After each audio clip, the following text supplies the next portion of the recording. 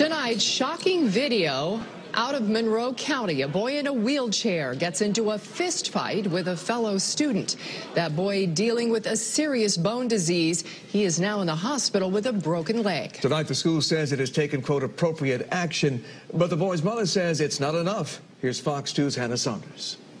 Students at Airport High in Carlton stood by and pulled out their phones as two students started to fight Monday morning, ending with a wheelchair-bound ninth grader on the ground and seriously injured. Lavette White is the boy's mother. I felt awful. He's in a public school, going to get an education. He's in a wheelchair. He has so many obstacles and hurdles in his life. She was outraged when she got the call saying her son Jordan was suspended and his leg broken. Jordan suffers from a brittle bone condition, leaving him vulnerable to injury and unable to walk. Jordan had to be rushed to Children's Hospital of Michigan, where he underwent emergency surgery on his leg Tuesday afternoon. He broke my son's femur in half, and it has a pin in it.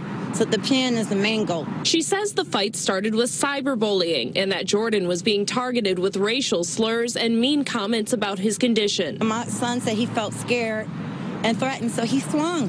And when he swung, and he swung again, and the whole wheelchair went over. She says the principal suspended her son and the other student for 5 days. We reached out to the school for comment and were told in a statement the situation was handled appropriately by the high school administration and school liaison officer in accordance with the Airport High School student handbook. Specific information regarding student discipline is confidential. Lavette says Jordan is now out of surgery and recovering. As for the video, she says she has a special message for the one girl in the background who took a stand and helped Jordan after the fight. You are a very amazing young lady to stand up in a room amongst all these teenagers who just sat there and watched it, and the ones that thought it was funny.